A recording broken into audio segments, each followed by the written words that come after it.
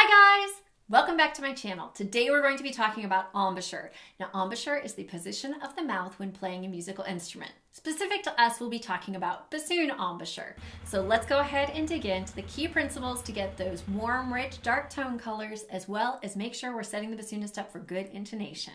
First of these, when teaching embouchure, I like to make sure that the teeth never come in contact with the delicate reed. I have the bassoonist go ahead and wrap their lips over their teeth, creating that nice pillow.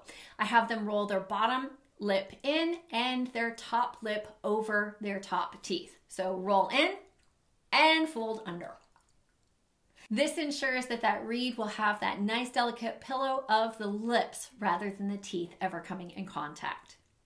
The next thing I like to do is to make sure that the bassoonist is getting a nice overbite as part of the embouchure.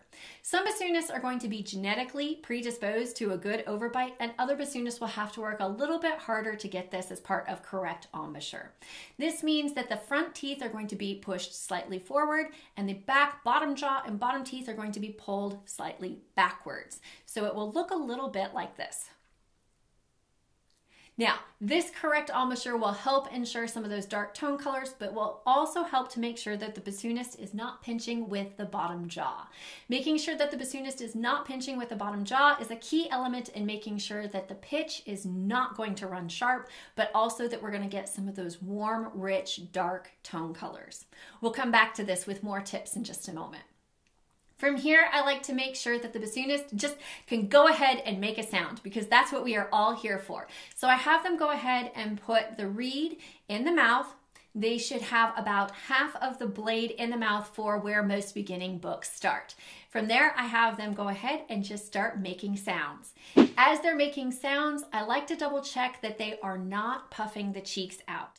Oh no! Puffing the cheeks out can sometimes lead to a variable of pitch discrepancy, because as the air deflates out of the cheeks, then the pitch will start to run flat. My favorite bassoonists will even end up with a bit of dimples if they have them showing when they play bassoon, because their dimples will show that they have the correct embouchure. And that's a great way to make sure that they are also not puffing their cheeks.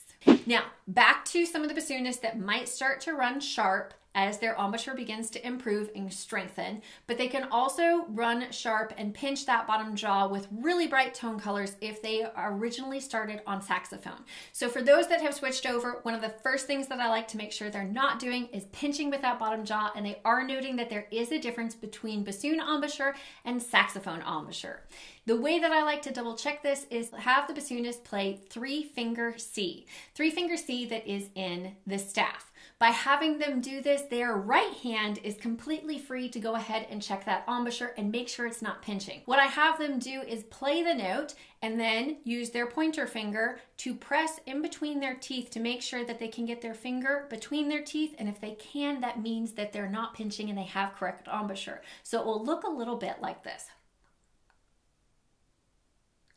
If they're able to get that finger between the teeth, then they are using correct embouchure. Another thing I like to do for bassoonists that are truly struggling with releasing the bottom jaw is have them play pitch benders. Now, pitch benders for me are where the bassoonist plays the note, they relax the bottom jaw, and by relaxing the bottom jaw, they can hear the pitch bend a full half step.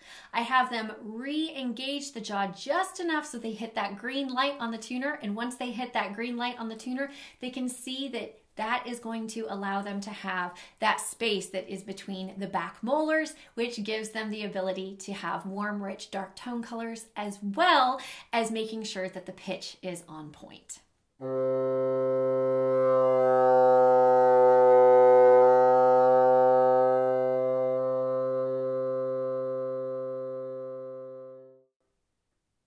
Yeah! I do have to say that all of this is based on the fact that the reed, the bassoon, and the vocal are all correct so that they are not having a challenge with overall pitch being off. If you liked today's video, be sure to give it a thumbs up. If you have any questions about embouchure, or you have any tips or tricks that you think we would all benefit from, be sure to leave a comment down below, and I will see you guys next time. Bye!